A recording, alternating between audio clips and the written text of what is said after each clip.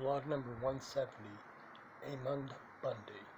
Today's vlog is about Ammon Bundy. Bundy is a resident of Ammon, Idaho. Bundy is an American car fleet manager and an activist. Bundy led the 2016 occupation of the Malheur National Wildlife Refuge.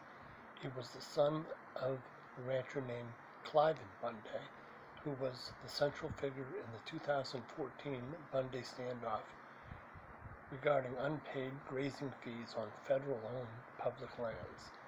In August 2020, Bundy was arrested twice over a two-day period.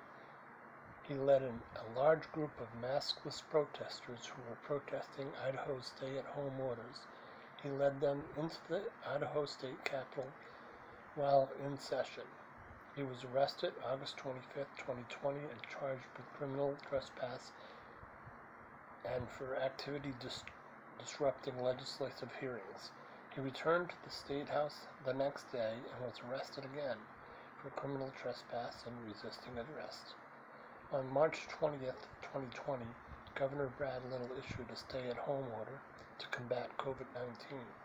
On April 21st, anti-vaccine activist Walton Brady was arrested for trespassing at the now-closed Kleiner Park. Bundy and 40 of his people stood outside the arresting police officers' home, some of them armed with rifles. Come on, the police officer was just doing his or her job. This man is a dangerous person. He has far-right ideologies,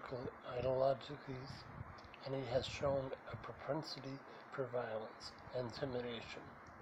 Patriots and protests are fine. They often make people more aware of injustices. This guy thinks he's protecting our civil rights. I could definitely argue with him, but his method is what I have a problem with. One of these days, someone's going to get hurt or get killed during one of his protests. So anyway, that's the end of today's vlog. Everybody stay safe.